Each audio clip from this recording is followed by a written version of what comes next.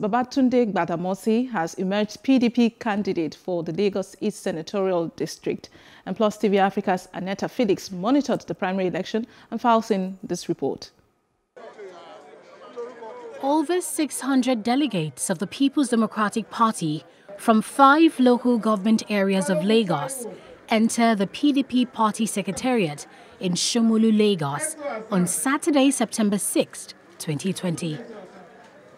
They are here to cast their votes for 4 aspirants in the Lagos State by-elections primary. 2 seats in the National Assembly Senate became vacant after late Senator Oshinowo died on June 15th and late Senator Jimo Brima died on July 10th, both from COVID-19 complications. The by-elections for Lagos East Senatorial District and Kushofe 2 State Constituency began around 12:30 p.m. and delegates were excited to cast their votes. I have to be part of change in PDP. That's why I come to vote for the candidate I believed in. 49, 50. A total of 626 votes were cast, sorted and counted.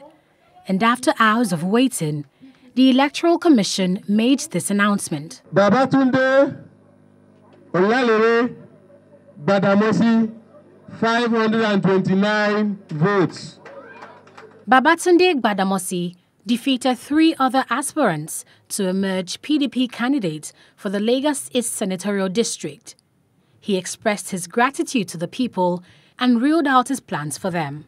I have to thank all the delegates that voted for me today, and I guarantee you that with my fellow aspirants beside me, we will bring something more to the table than ordinary governance. After 5 hours of voting, the election process has been concluded and a candidate has emerged for the People's Democratic Party in less than 2 months, and that's on October 31st, 2020. Residents of the Lagos East Senatorial District will go to polls once again, and that's to elect a candidate that will represent them in the Senate and propose laws in their best interest.